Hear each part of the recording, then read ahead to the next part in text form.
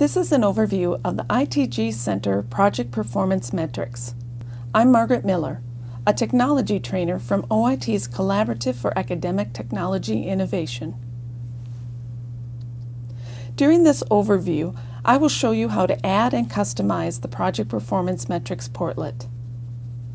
I will define the 13 project metrics that are displayed in the portlet and introduce you to reading and interpreting them. We'll take a brief look at project variances and some examples of corrective actions that may need to be taken to get a project back on track. Finally, at the end of this overview, I will cover the resources available and where to go for additional help. You may find it helpful to print out the quick reference guides that are provided with this online tutorial. We will be covering a lot of detailed information in this training, all of which is documented for you in the quick reference guides.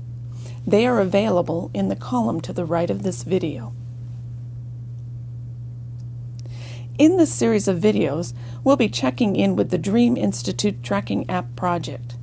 Throughout this 6-month project, we'll follow Jane Redding, the project manager, as she analyzes the project metrics to understand how the project is performing and to see how these metrics can be used to help her improve the outcome of the project. So why are project performance metrics important? The project performance metrics supply project managers with information about the current state of their project. They help to answer the question, are you where you had planned to be at this point in the project? And if not, are you ahead or behind schedule?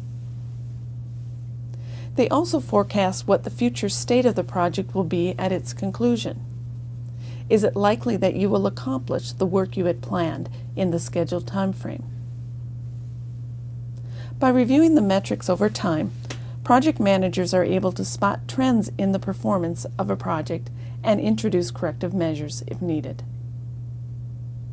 The information available in the metrics can help project managers succeed in managing their projects.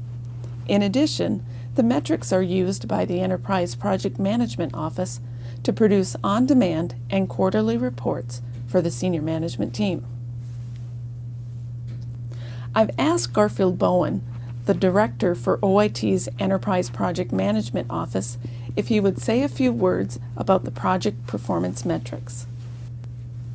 Hi, I am Garfield Bowen, Director of OIT's Enterprise Project Management Office. Many of you are familiar with troubled projects, those that have time delays, scope creep, and/or budget overruns. A new portlet has been developed and released to help you to manage your projects more effectively and efficiently.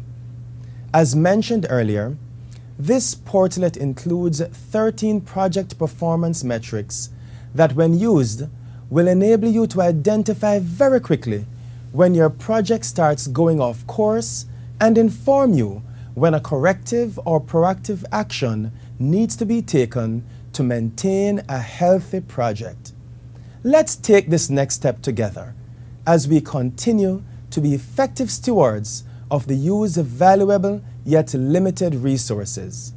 Thank you for your continued commitment and support. Thanks, Garfield. It's great to have these metrics available in ITG Center to help us keep our projects on track.